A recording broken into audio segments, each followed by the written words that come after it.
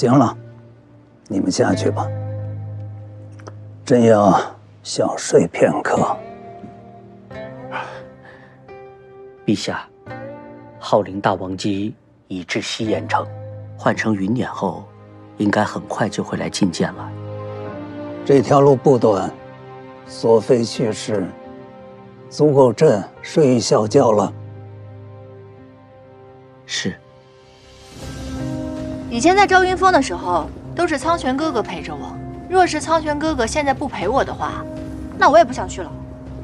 不是舅舅拦阻，父王并没有召见苍玄，舅舅也不能违背懿旨，擅作主张。若是外祖父责怪下来，自然由我担着。武王、七王不用担心。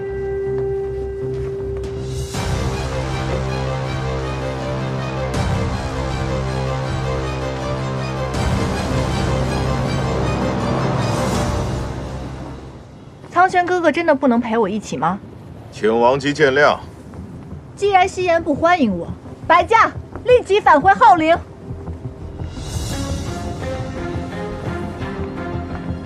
王姬，不可胡闹！我胡闹？有哪个疯子会万里迢迢跑到这里来胡闹？我的母亲为了西延百姓战死，我不远万里前来拜祭我的母亲。我诚心诚意的来叩见外祖父。我只是想要从小跟我熟知的哥哥陪我一起，我就变成胡闹了。你们西延士兵对我动刀动枪，阻我进城。我想请全天下的百姓评评理，到底是我胡闹，还是你们西延无礼？大庭广众之下，王姬如此大呼小叫，成何体统？我只是声音大一点，就不成体统了。那你们对我动刀动枪，是不是完全没有体统？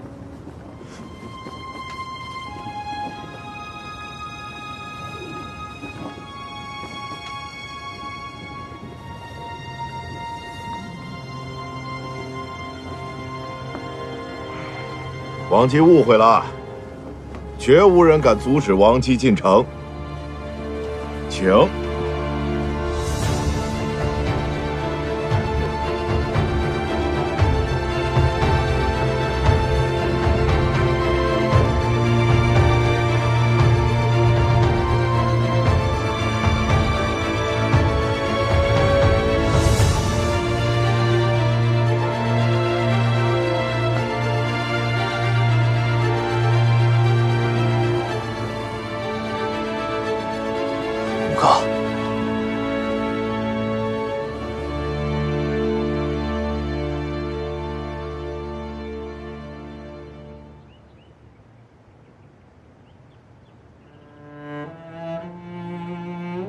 我记得这块牌匾是外婆亲手书写的。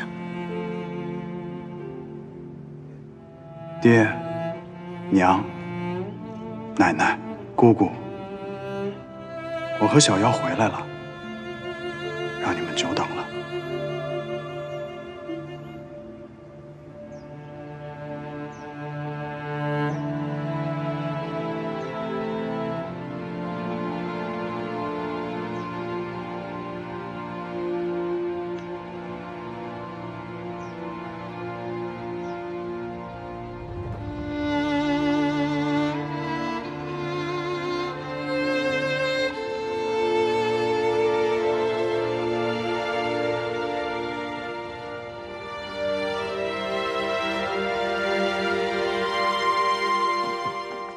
娘，姑姑，快看，这是我今日摘的凤凰花，你闻闻。好香啊！阿普，阿普，我今日摘的凤凰花蜜可甜了。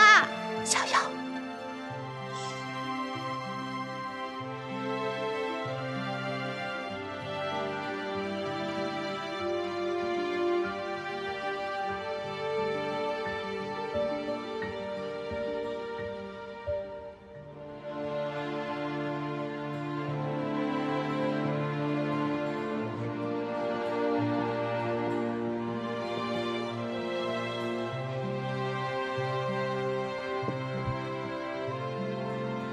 孙儿回来了，外孙女回来了。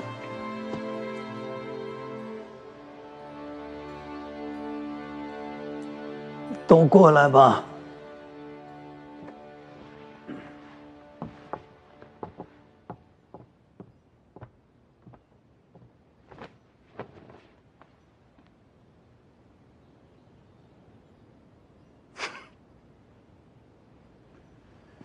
你长得不像你娘，不过你这脸型和嘴巴，倒是真像你外祖母，简直和我遇见她时一模一样。我没有见过外婆年轻的时候，不过在我印象当中，她一直都是白发苍苍，形容枯槁，不像别的身族女子，一直用灵力维持年轻姣好的容颜。你外祖母也曾和你一般年轻过，美貌才华名满大荒，有很多好儿郎都想求娶她。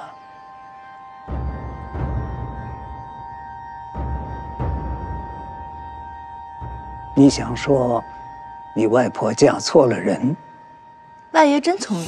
你这是夸我，还是在骂我？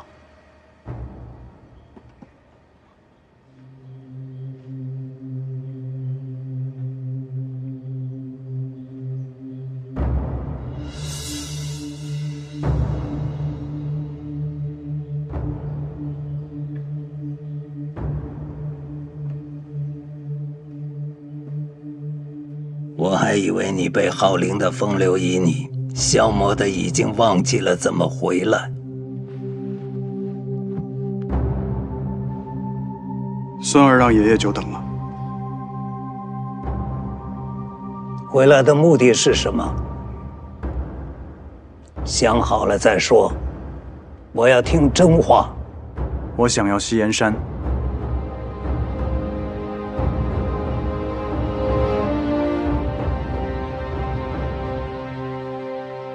还有一个原因，说出来爷爷可能不相信。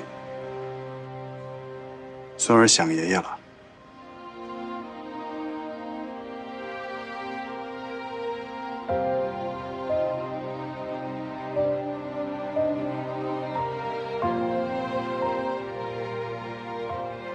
你的2个王叔还有几个弟弟都想要西岩山，你若想要，自己想办法。我不会帮你，就如这为赵英峰的路，只有你走到我的面前，我才会见你。是。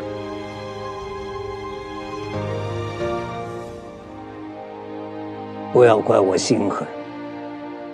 你若不凭借自己的本事拿到，即使给了你，你也守不住。孙儿明白。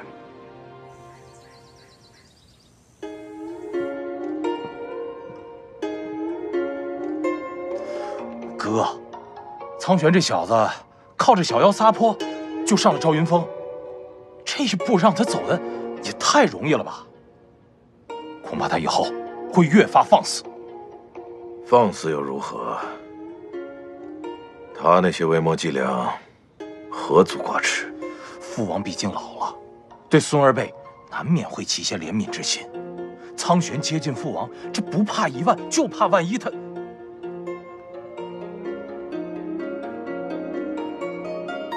下去吧。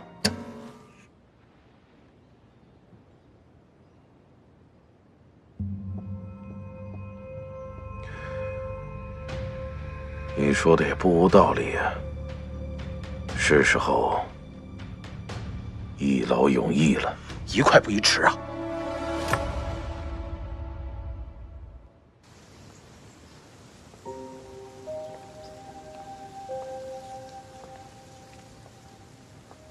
这是我们小的时候住的地方。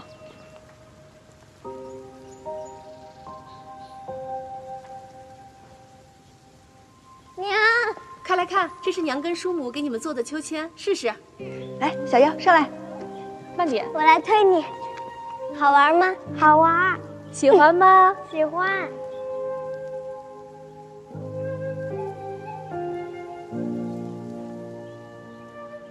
秋千没了。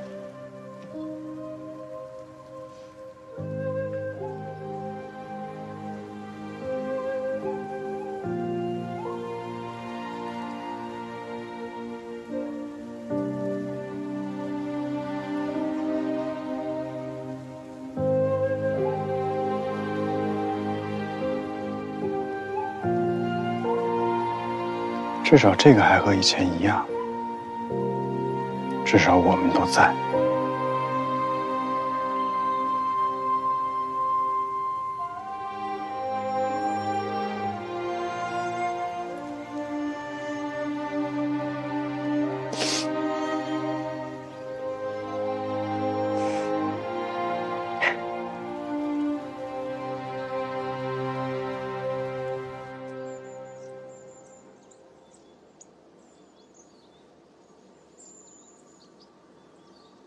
二少主，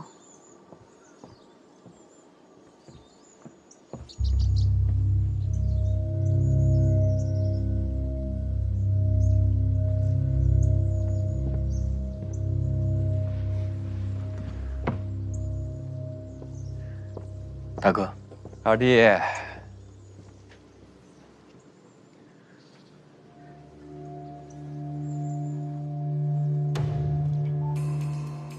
我们从前不都是这样打招呼吗？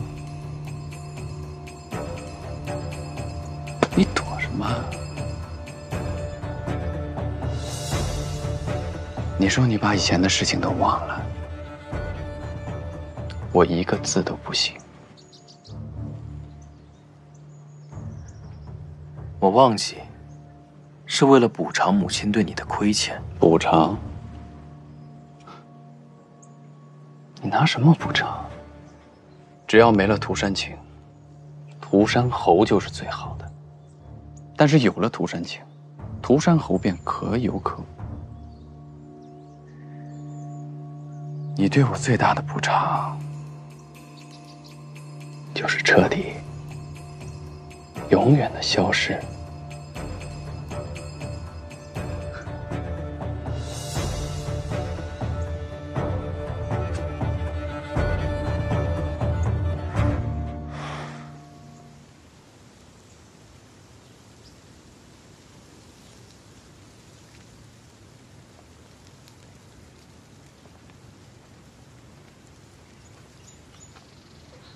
王姬，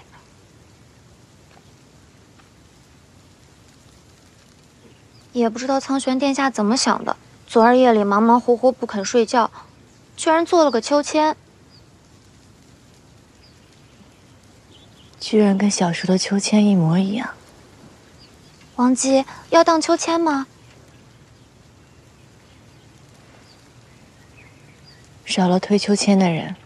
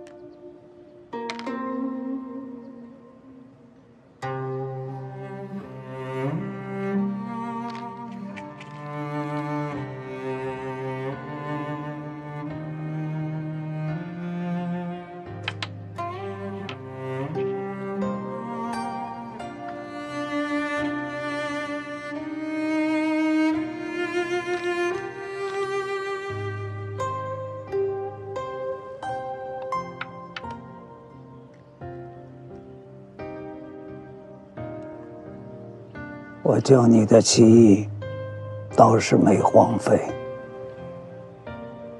孙儿一日也不敢懈怠。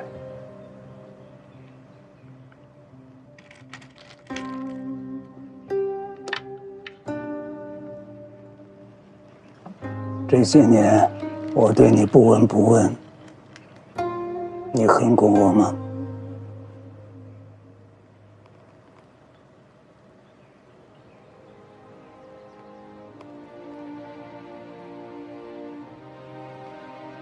苦难并非是让人喜欢的经历，但只要打败它，所有苦难都会化为自己的力量。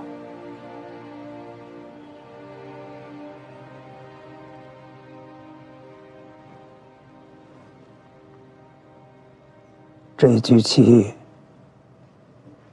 你下得不错。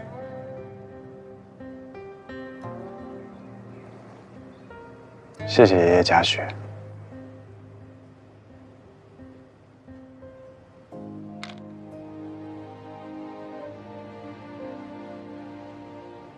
爷爷，久坐后该活动活动，我陪您出去走走。也好啊。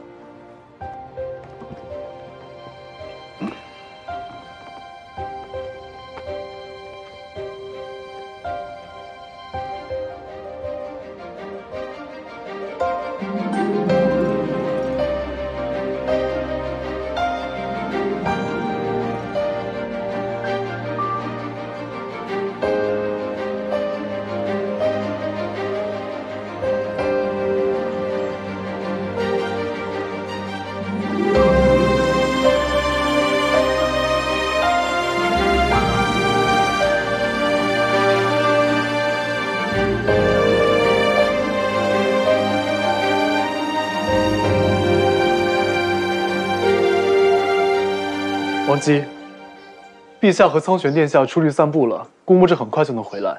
王姬不妨先进去略坐一会儿。我可以进去吗？陛下特意吩咐过，昭云殿就是王姬的家，王姬可以随意走动，不必拘束。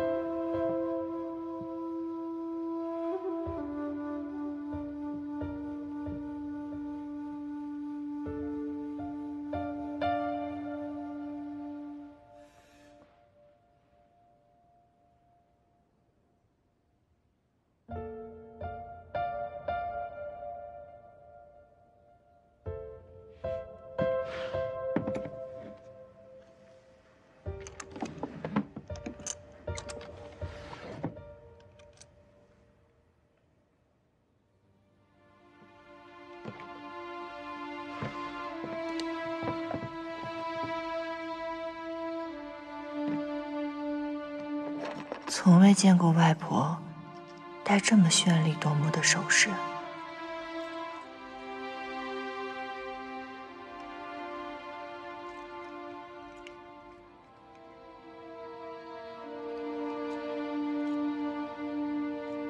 你要是喜欢，就拿去吧。这些东西都是女人带给男人看的。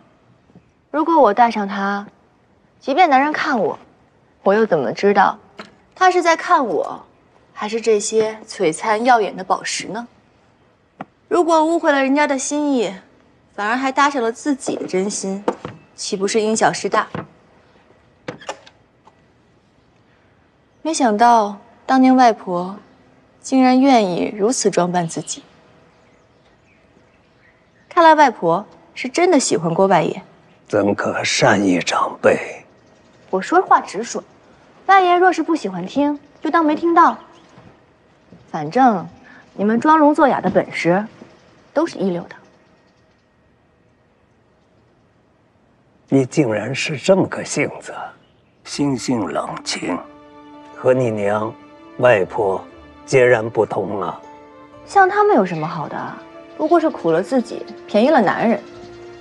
我这辈子吃的苦已经够多了，我才不会在男人身上自讨苦吃。你身在王室，能这么想，倒是件好事啊。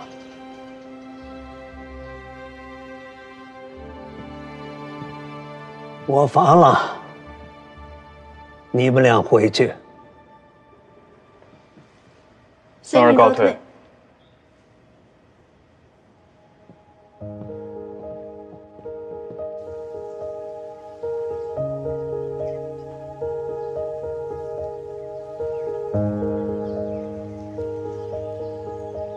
是不是和小时候的秋千架一模一样？嗯。你是真的想回来陪外爷吗？是啊。我以为你会怨恨他。爷爷不仅仅是我们的长辈，还是一国之君。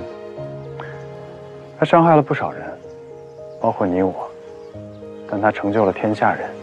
我年纪越长，越能理解爷爷的选择。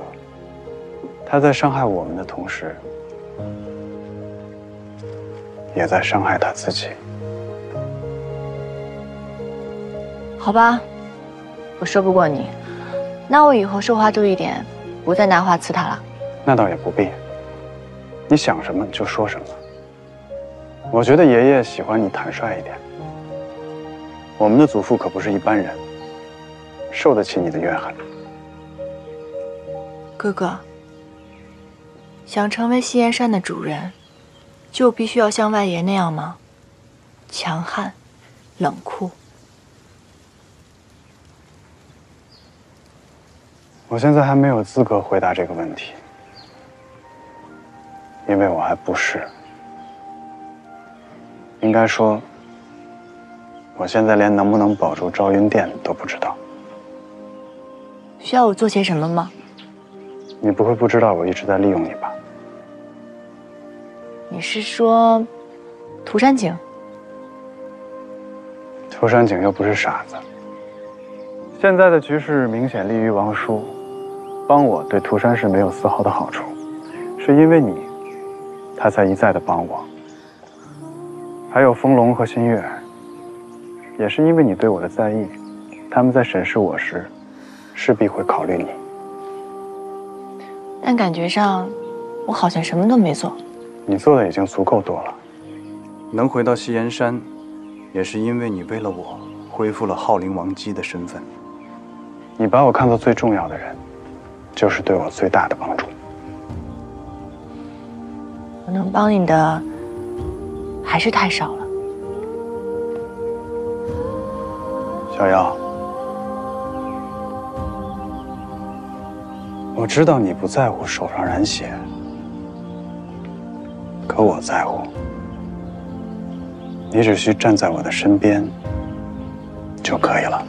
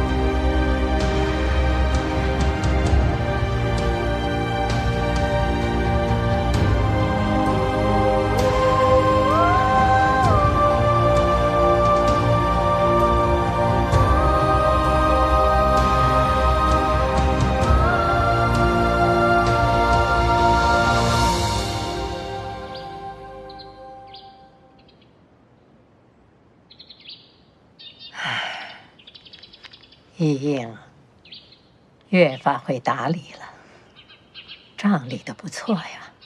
都是奶奶教的好。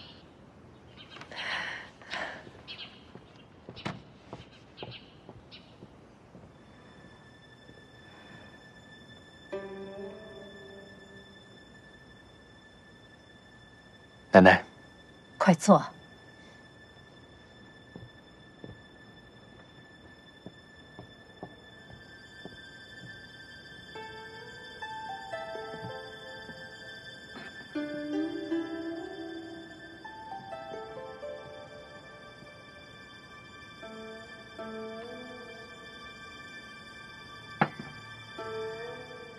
多谢芳风小姐，我和奶奶有些私事要聊。奶奶，一应告退。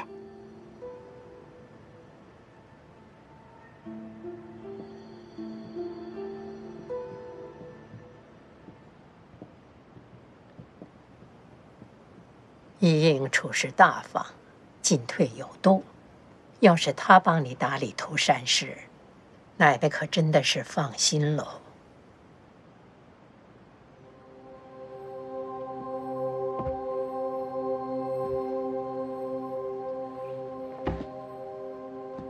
快起来，有什么事不能站着说呀？请奶奶解除我和防风小姐的婚约。什么意思啊？奶奶，当年我和防风小姐素未谋面，并不相识。母亲生病时，做主定下婚约。我知道她这些年侍奉奶奶，料理府中事务，劳苦功高。可我对防风小姐无情，防风小姐对我也无意。住口！你对一应无情不假，可一应并非对你无意呀。当年你失踪以后，一应是穿着嫁衣来到我们青丘的，发誓生为涂山人，死为涂山鬼。这些年他都没有名分，可是他10几年如一日帮我打理家务。你要退婚，一应颜面何在？防风氏颜面何在？我们涂山氏背信弃义，颜面又何在？难道你要因为你一个人让我们涂山氏背负骂名，被整个大荒奚落吗？奶奶，孙儿知道自己自私，我愿意放弃族长之位，背负所有骂名，只请奶奶答应退婚。你，奶奶，奶奶，太夫人，奶奶，快传医师，快去！太夫人。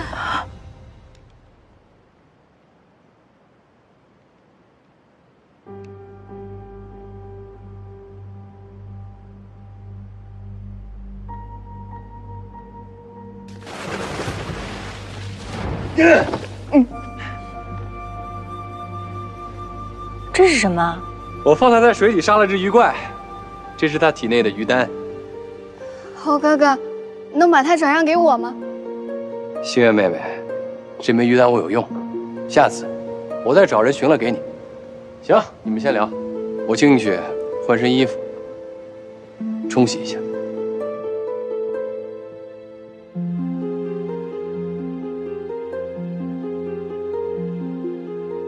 既然世上已经有了涂山侯，又何必再有涂山璟呢？小姐，小姐，大事不好了！大呼小叫，成何体统？这里可是青丘。小姐，二少主正式提出要跟小姐退婚。什么？太夫人没有答应，被二少主气晕过去了。涂山璟，他竟然真的敢！小姐，奴婢知道小姐不喜欢二少主，可这段时间，小姐对二少主太冷淡了。怎么就许他嫌弃我，不许我嫌弃他吗？小姐，他可是涂山璟，涂山氏内定的未来族长。若小姐真被退婚了，老爷和夫人那边，奴婢只怕就先要被打死了。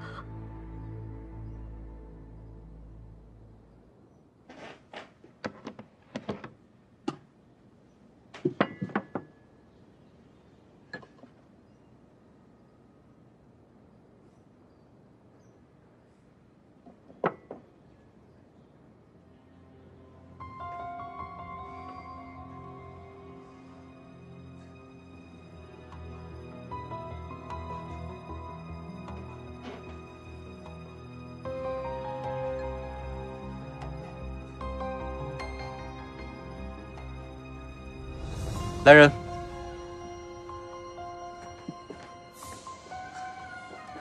少主，你们动过里面的酒吗？奴婢没有动过。兰香，你呢？少主，这些事情平日里都是静夜姐姐负责的，奴婢连碰都没有碰过。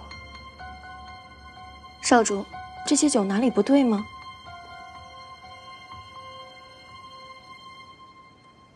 没事，只是吩咐你们，这些青梅酒不用送去给苍玄殿下了。这白玉陶瓶是少主特意设计的，一套9个，按40准备了12套，如今才送了4套，还有8套没送呢。怎么说不送就不送了4时有变，人意无常。你们下去吧。是。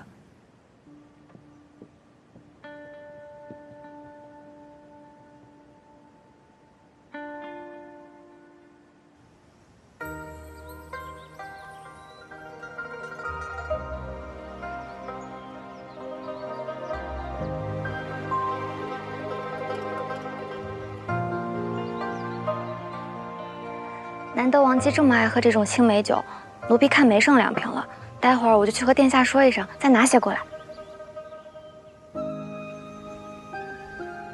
这酒是殿下一个朋友送的，最近一直没有再送了，估计殿下那儿应该也没有了。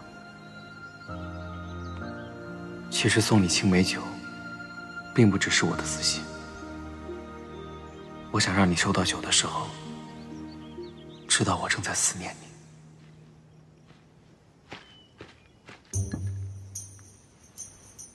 这么喜欢这青梅酒啊？酒瓶都喝空了，还盯着不放呢。不就喝几口酒吗？连你也啰里啰嗦的。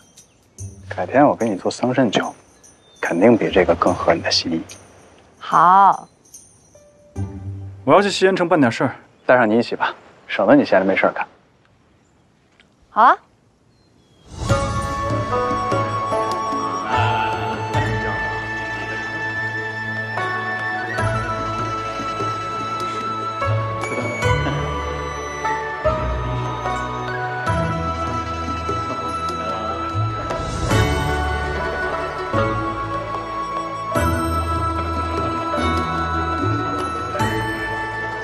没想到你带我来这种地方散心，还真是别出心裁啊！谁让我有个别出心裁的妹妹呢？我还以为你把我当弟弟了呢。也好啊，你作为一个男人，就是比我矮了点儿。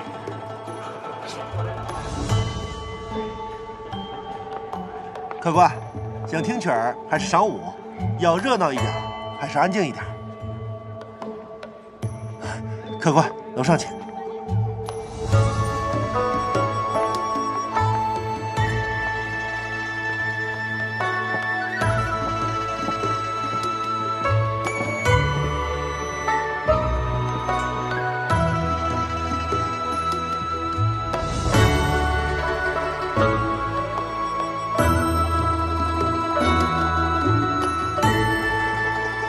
客官，这边请。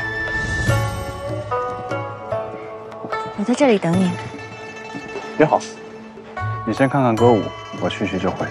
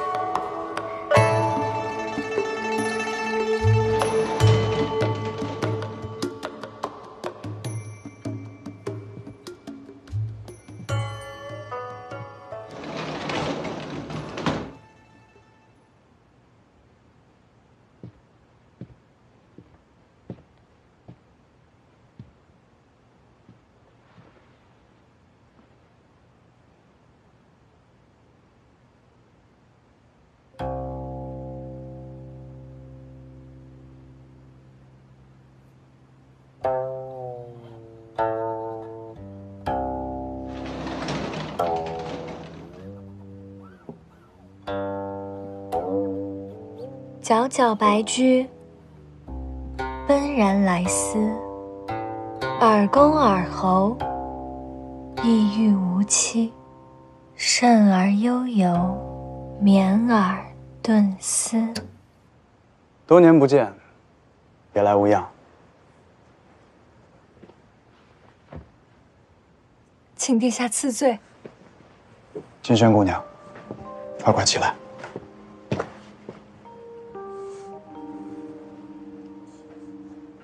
你何罪之有？青鸟似人才凋零，今非昔比。防风氏2次行刺殿下都未能及时通报，实乃失职，请殿下赐罪。1000年前，大伯创立了青鸟寺，密探遍布整个大荒。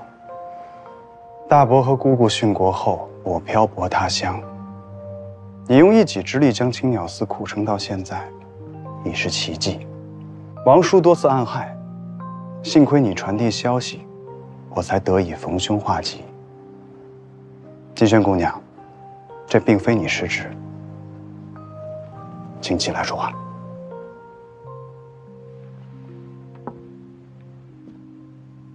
谢殿下恕罪。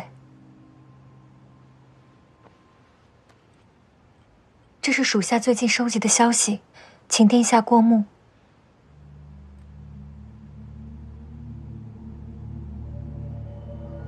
有句话，属下不知当讲不当讲，但说无妨。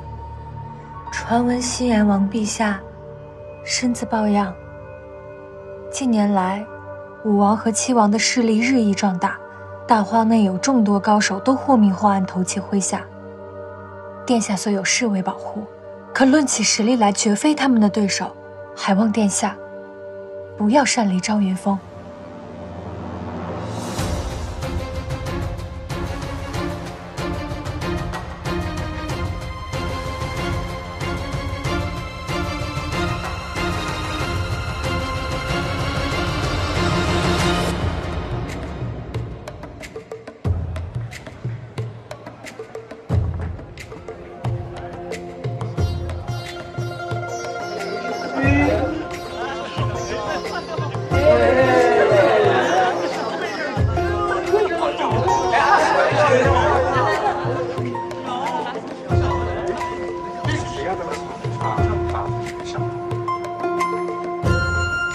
今夜就让这小蛮腰服侍你。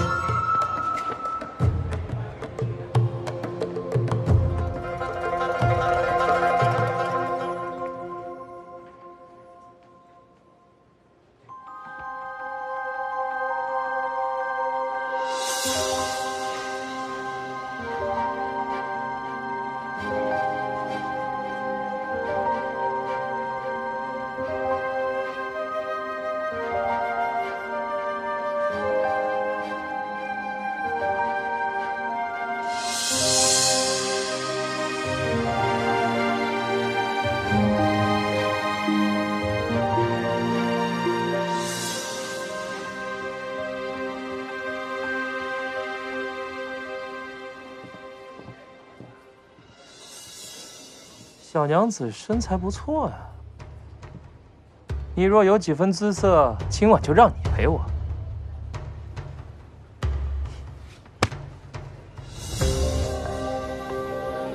对美人岂能如此粗鲁啊？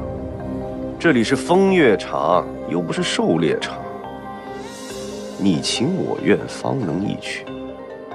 再说，这位小娘子跟我们一样，都是这儿的客人。若论怜香惜玉，大荒内可真没人比得上你。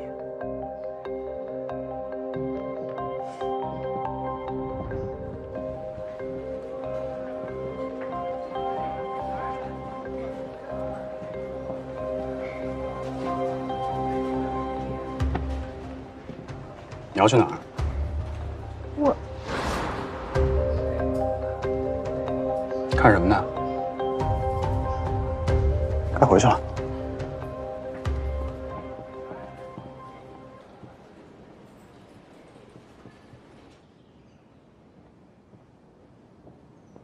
少主，西岩送来的密报。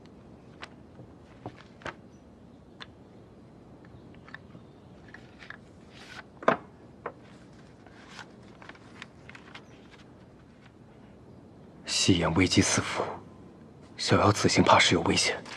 备车，我要去西岩城。是，少主。等等，不去西岩城，去旨意。是。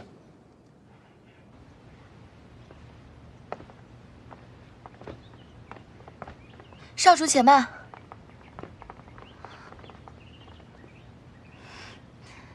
听说你要去纸艺城，我准备了一些点心，带给你路上吃。不用了。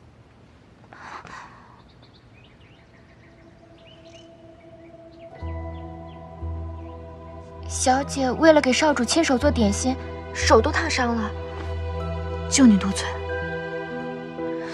没规矩的丫头，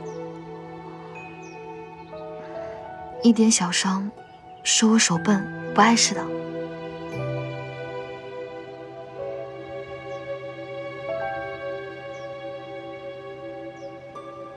婚期搁置，你先和意应当做妹妹相处。等时机合适了，咱们再来找防风氏，好言好语商议退婚，这样也不至于使意应颜面丢失，沦为笑柄。有劳小姐了。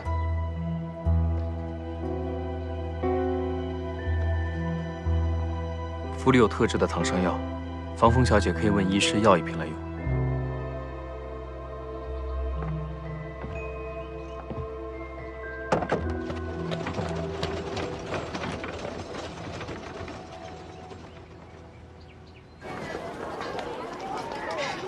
你有见过相柳的真容吗？没有，每次见他都戴着面具。西岩通缉追捕了他几百年，赏金榜上只有他没有画像。这么多年，难道没有人看过他的真容吗？见过他容貌的人不少，可他是9头妖，传说他有9张真容，81个化身。见过他的人都自相矛盾。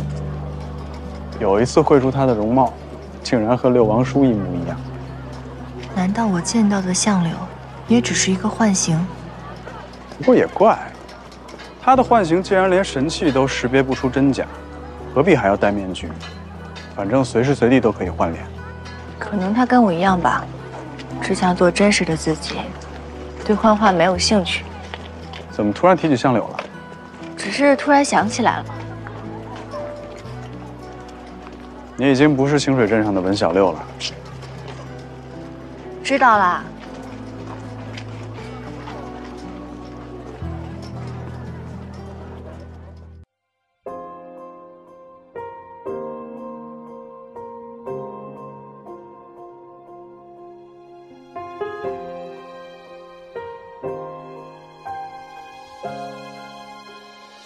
破命运的谜语，看世界的流离，爱的宿命一步一趋，难逃避。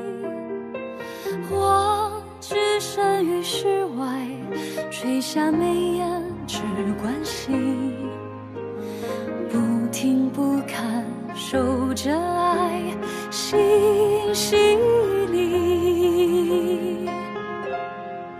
每一晚孤零零的月光里，天沉柔风眼起，回忆里满是你，记起天地间的煎熬和不弃。每一刻孤单单的时光里，思念它弥漫起，天地间只有你，兑换骄傲，只守一生句。送一颗心别离，要一个归期，那些绵绵无绝期丢给时间去。送一个人游离，要一个相遇，那些相思无尽处，等一场落雨。每一晚孤零零的月光里，前尘柔风眼起，回忆里满是你，记起天地间的煎熬和不弃。每一刻孤单单的时光里，思念它弥漫起，天地间只有你，兑换骄傲，只守